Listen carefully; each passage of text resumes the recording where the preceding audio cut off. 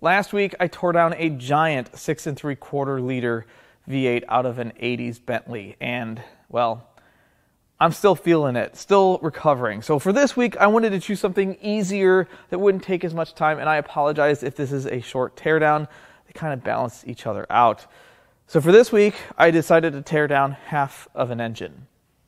It's a joke. This is a complete engine. This is the B38 1.5 liter 3-cylinder BMW engine. This comes in several different BMWs and Mini Coopers. This particular version is likely out of a Mini Cooper. It's out of a 19. It could have come from a 228 Active Tour. But the reason I said this is half of an engine is not making fun of it. This is literally the same design as the B48, which is the 4-cylinder version, which is also the same design as the B58, which is the 6-cylinder version. And why this isn't called the B29, I'll never understand. And that is also a joke. So this makes 134 horsepower, but they did make them making 100 horsepower.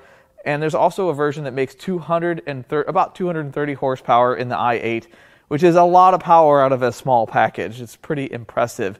And I don't have anything really bad to say about these other than they're expensive, and I don't know why.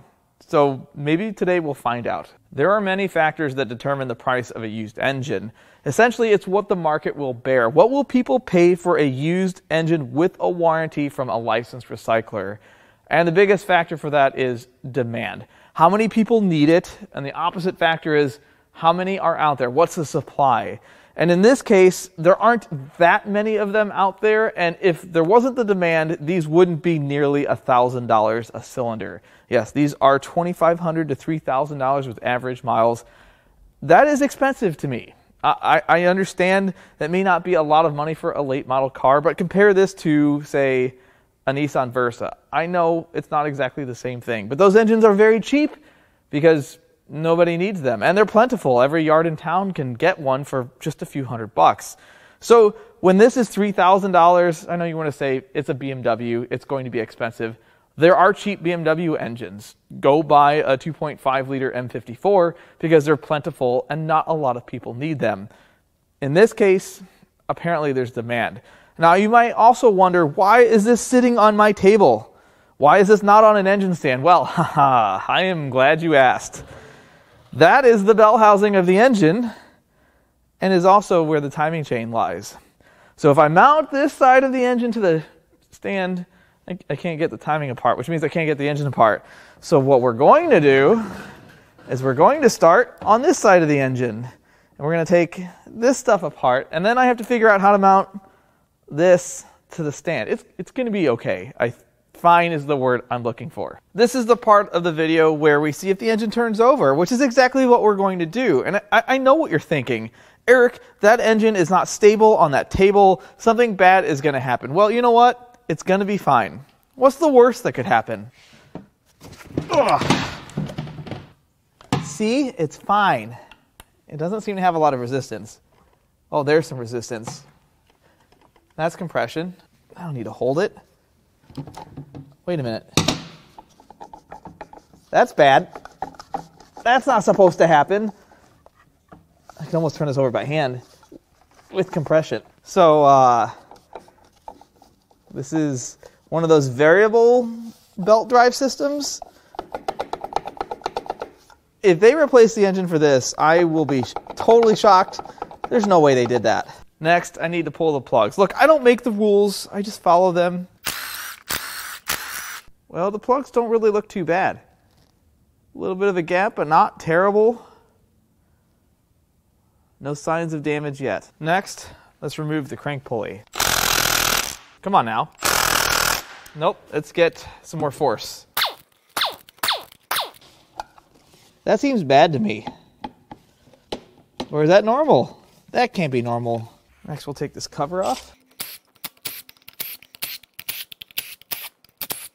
Aww. Is that it? That goes into the block. Blue.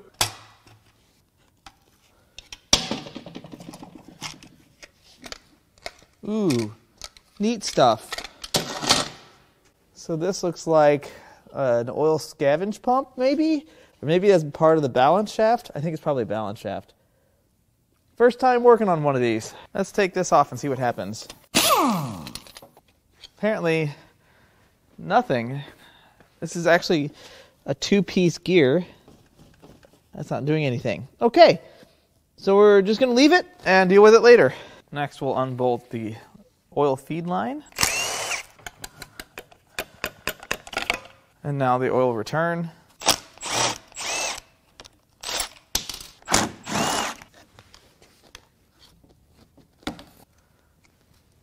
Something's got to give. Maybe we'll deal with that when we're trying to yank the turbo off the engine.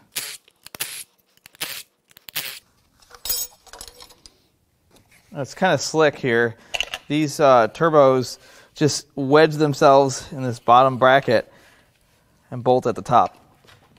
And look at that. Oil feed is removed.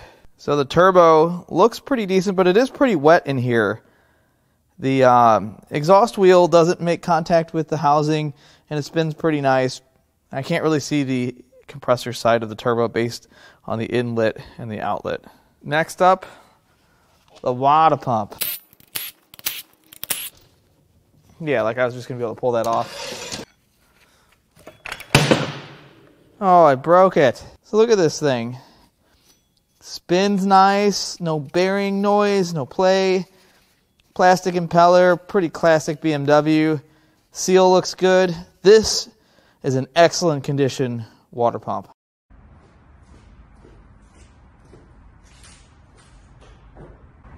Where is this? I know it. He always uses it. I've seen it. I know it's over here. Where is it? It's not his to take. Perfect. You gotta be kidding me. We're not going through this again. I'm not doing this again. I don't care. To do it, to not do it. Okay.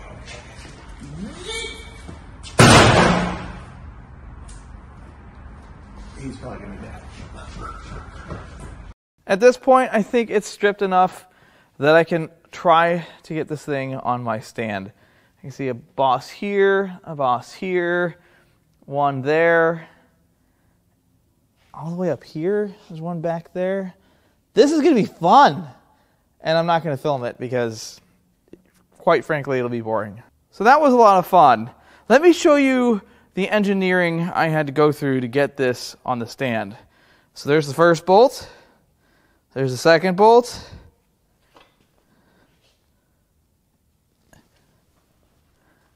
It's got 2 bolts in it. So the way I look at this is I've had 600-pound engines on the stand, and I use 4 bolts. So this engine's about 180, maybe 200 pounds as you see it, and there's 2 bolts. So the weight per bolt is actually lower than one of those 600-pound engines. Yeah, engineer. So now that it's on the stand, let's take a look down the intake ports. So those don't have a ton of carbon.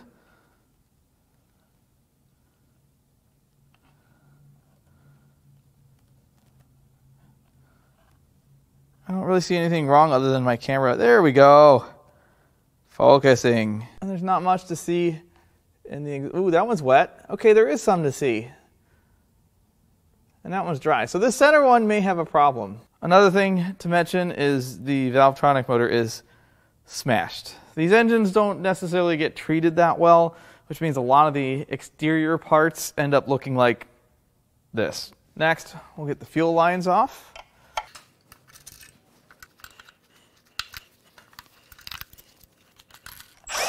These are tiny E6s. And the high pressure fuel pump. Well, the oil looks decent. Next, we'll unbolt the fuel rail. We didn't need that. So now these unbolt from the injectors, but I don't know if the injectors actually have any hold down hardware. So the valve cover is already damaged, so I understand this is risky. So this moves with the injectors, which tells me that there's no hardware to hold these down other than what we see here. So we're just going to try a little bit. I'm not going to go too crazy. I don't think I'm going to be able to go crazy at all. Whoa. Would you look at that? That's only half the battle, though. Or is it 2/3 the battle? I have an idea.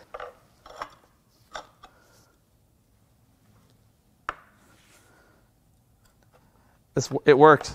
It worked! There are the injectors and the rail. That really wasn't bad.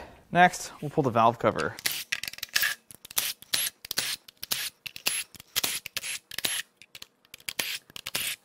Will this just lift up?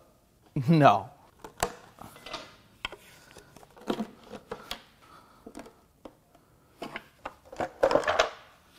Oh, we're about there. Wow. That's sparkly inside and not the bad kind. So everything looks really clean in here. Like it's exceptionally clean. I see a couple of things of concern, but nothing terribly alarming. All the Valvetronic system seems to be intact. I don't think this engine had very many miles on it. The valve train looks really good, but if you notice, there's a couple marks on the rollers. They're not terrible, but for as clean as this engine is on the inside, that is kind of concerning. Another thing you may have noticed is that the oil filter housing, this plastic housing, is broken, probably from the lack of care. But thankfully, we have a filter to look at, and it's beautiful. It looks brand new. I don't see any metal slivers. I don't see any cause for concern. The next thing I want to do is peel the timing cover off, and I think I can get this off. It does sandwich between the head and the oil pan. In worst case, we have to pull the pan, but I'm still going to try. There's a couple bolts here from the head and a couple bolts here from the oil pan.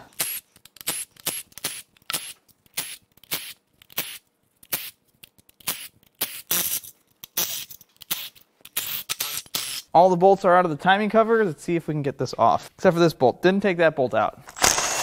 Now all the bolts are out. I think we have a better chance now that the bolts are out. I don't know. Looks like we got a place to pry here.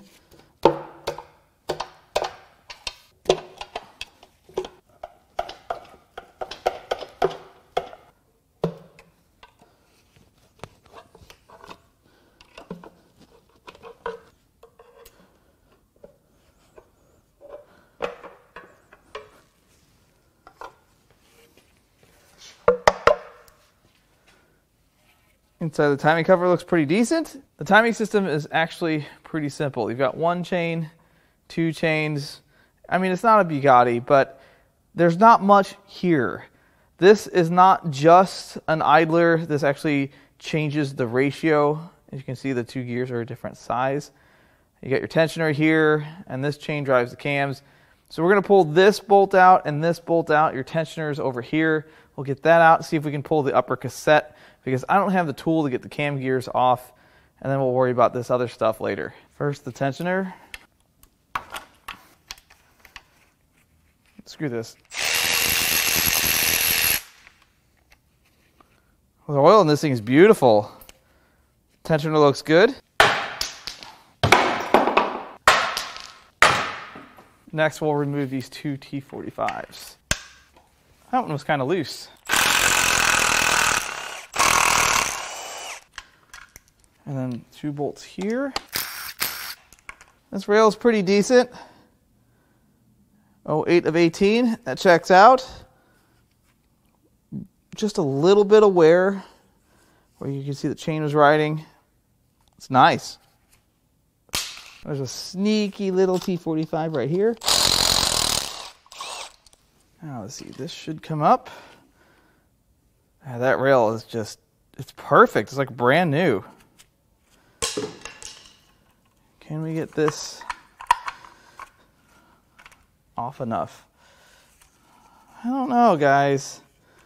I think I'm missing a step. I feel like I need to take that off, but that, I don't want to mess with this chain yet, but I guess I could. I don't want to. Maybe it comes off of this? No, certainly not. Can I get this guy out? This is seeming like a terrible idea. No, it does not come out. Or does it? It does come out. Yes. That thing looks nice. Look how clean that is. And then now, I can get the chain off. And I can get the chain off. What kind of Rubik's Cube is this chain? Yeah, look at that. It's fresh. The design of this cylinder head actually lends itself to being able to pull the head complete. And I didn't see any metal in the filter, which leads me to believe that the journals are going to be nice, but we are still going to check this exhaust cam. I don't really want to pull the Valvetronic apart, but I will check on the exhaust cam. One thing I am going to have to do is remove this trigger wheel so that I have access to that bolt down yonder. Let's cram these caps loose.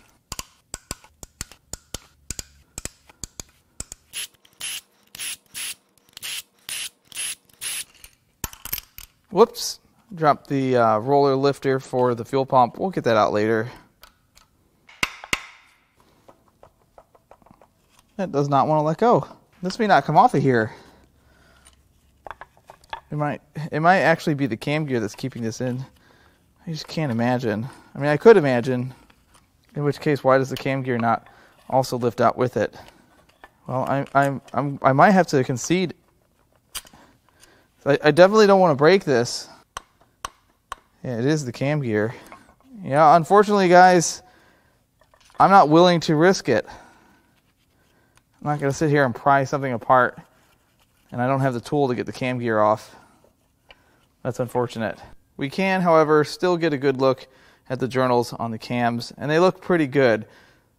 So I'm pretty convinced that we're not really missing anything underneath that cap. The caps really don't have any damage either. A little bit of scratches. It's really not that bad. There are 2 more bolts that I need to take out, and I did run those caps back down. I didn't tighten anything too crazy, but we're going to get these out first.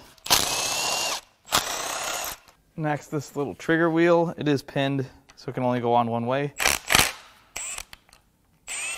Well, I already ran into a snag. So I don't have a 3/8 drive T60 here, which is what the head bolts are. And my 1/2 inch does not fit between this cap and the head casting. So I'm going to try to remove this cap. I don't think this is going to work. If it doesn't, I might have to do some sketchy stuff. It's hopefully fine. Oh, please come off. And actually, now that I'm looking at this, that's not going to work anyway, because this ledge is on the bottom of the cam, and I'd have to pull the cam out, which means I have to pull the Valvetronic apart. Nope. We're going to do some sketchy stuff. I'm going to get these back in.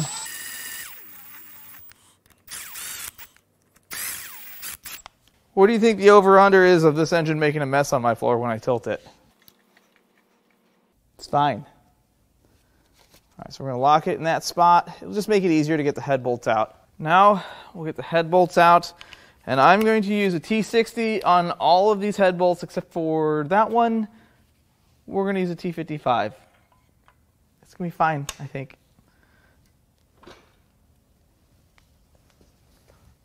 Well, that didn't make a peep. Hopefully it works. It's either going to work or it's not. Yes. Don't work on your cars like this, please.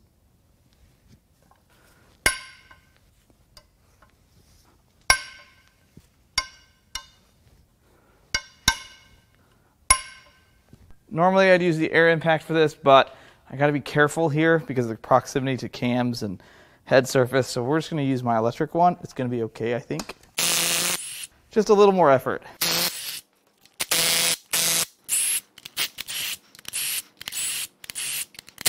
All right, now I'm going to rotate the engine up so I can lift the head.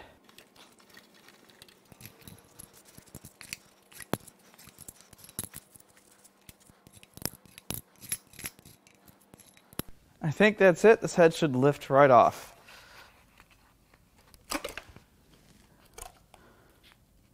Head gasket looks okay.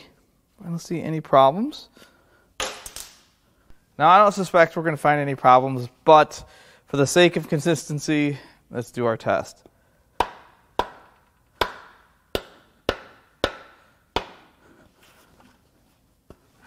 That's kind of fun. Do all these get to the top?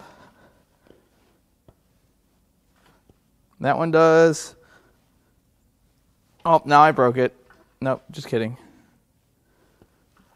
That one does. They all do, so I don't think we have any bent rods. So I combed this head over pretty well. I don't see anything wrong. This cylinder's a little wet, but it's not like an obvious smoking gun. The bores don't look too bad. They all seem to have that weird X pattern. Well, at least that one does. I don't know if that's an indicator of a problem or not. So I don't see any issues with the pistons. It looks good. I'm scratching my head here, folks. Next, I need to remove the chain tensioner. And if I remember right, these are under pressure. So I decided that safety comes first. I am totally protected. Hold on.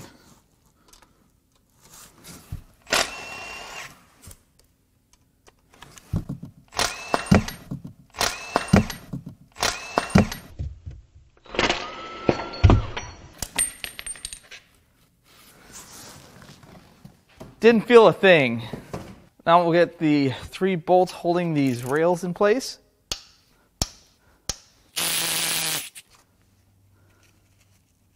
That one's decent.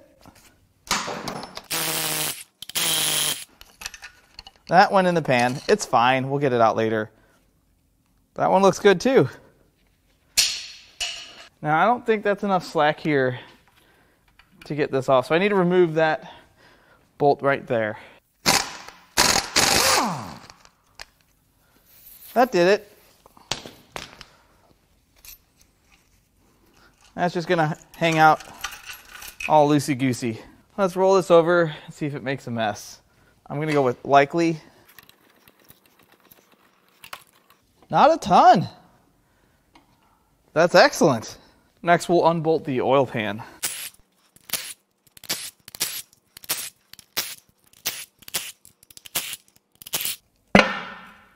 That was violent.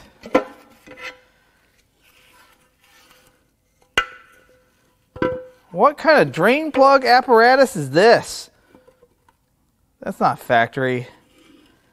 I think that's the second engine I've gotten in with one of these weird drain plugs. That's not sufficient. But the pan looks good. Look how clean that is. A little bit of debris in the bottom, but nothing really terrible at all. Well, the pickup is nice and clean. This all looks great. I feel like I'm tearing down a good engine. And I don't like it. Now we need to see if we can get this loose. I doubt it. I bet it's just going to turn the engine over. Oh, yeah.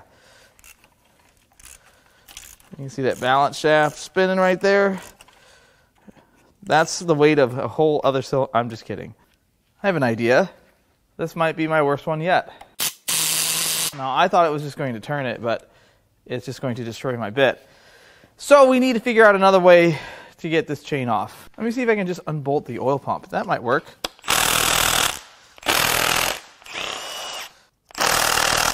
All right, I can't do this. Let's try this again.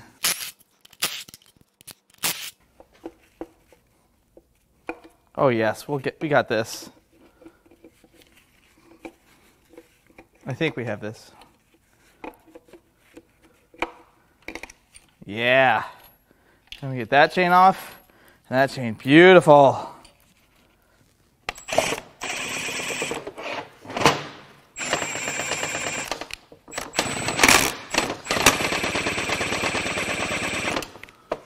I think it's good.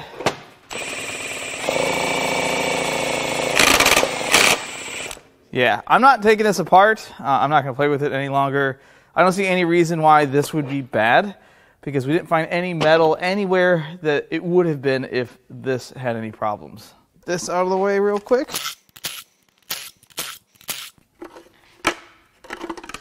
And there's the rotating assembly. At this point, I'm just going to unbolt the rod caps so that we can get the rods and pistons out.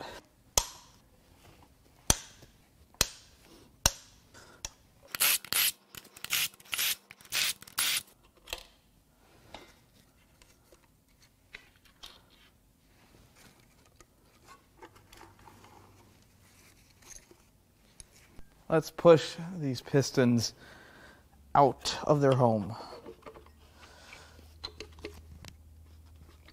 Ooh, that didn't want to come all the way out.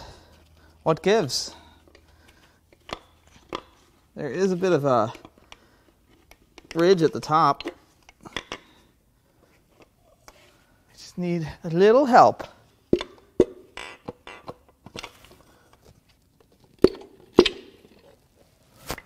Now let's pull the crank.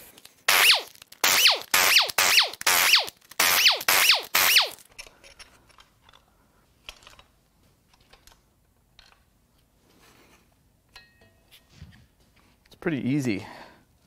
Let's go weigh this thing. 26 pounds. Let's start with the rod bearings. They're perfect. Literally perfect. No damage at all. And the rods and pistons, the rods look good. Pistons have a little bit of skirt wear. And I think this is going to be the culprit here. Look at the amount of carbon around the rings and the ring lands. I bet this thing was burning oil, which is, it's crazy. If you just clean all that out, which you can't do with the engine in the car, if you could just clean all that out, this thing might have run fine. Or maybe the rings are worn. But either way, this is the only thing that I can see that could potentially cause this engine to, quote unquote, be bad. That's a lot of carbon. We don't really see pistons that look like that this often.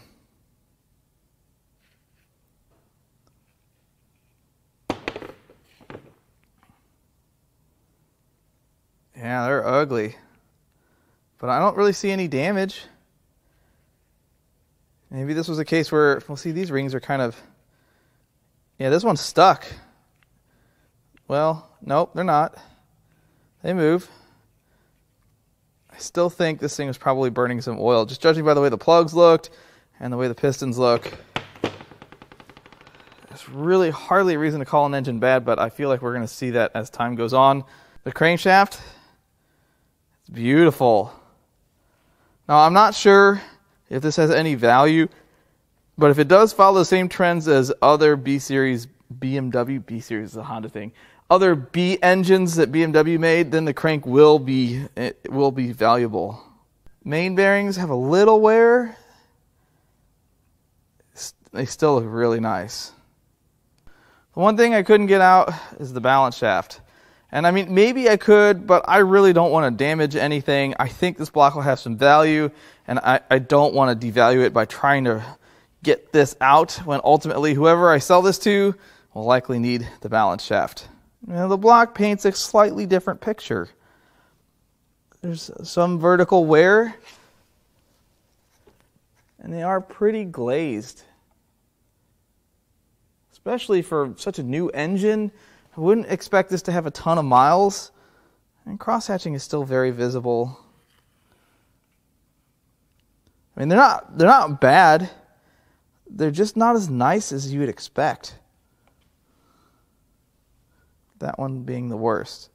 The only real thing I saw wrong with this engine was that it could have been burning some oil. The pistons were the only giveaway. Well, I guess the plugs too. But for the most part, it didn't look that bad. And I think we're going to see this as a trend, hopefully not on the channel, because I don't like to be in the habit of tearing down engines that aren't bad. Not going to say this ran perfect. I don't know that. And even when I get to a point where I think everything else is good, I still tear these engines all the way down unless it's something crazy like the Porsche M96. Mainly because I don't know until it's completely apart. I like to know everything about these parts, and then I feel good about selling them as loose parts. You can see them in the video. There's no hidden surprises. But this engine, no smoking gun. Maybe it burned some oil. Maybe it was a good engine. People make mistakes. It could have run weird, or maybe had some other issues unrelated to the engine. Maybe it was the crank pulley, unless it's supposed to do that. I can't imagine that being the case. But if they replace that engine because of the crank pulley, I just don't even want to. I don't love that. But this was fun. This was cool to see half of a B58. There's a few things that were different because it was a 3-cylinder and not a 4 or a 6-cylinder like the balance shaft, but it was cool. I kind of like it, but I do like a lot of the BMW engines, the B38, the B48, and the B58. I think those are solid engines. I think BMW learned a lot from their mistakes from the previous generation of engines. But if you want to buy parts out of this, lots of good parts available. I have no idea what any of it's worth. I don't know if it's going to be too expensive for desk ornaments. I have no idea. This is the first one of these I've had my hands on ever. So if you'd like to buy parts out of this engine or anything else I've torn down or out of this beautiful SC300, it's wrecked. That side looks good. Not so much over here. I'm going to leave our email in the video description. You can also go to Importapart.com and peruse our inventory. I've been uploading our parts cars every single week. This one was a whole lot easier than last week, and I'm going to get some good rest tonight. I really hope you enjoyed this teardown. As always, I love all the comments, all the feedback, and even the criticism. I love it all, and I'll catch you on the next one.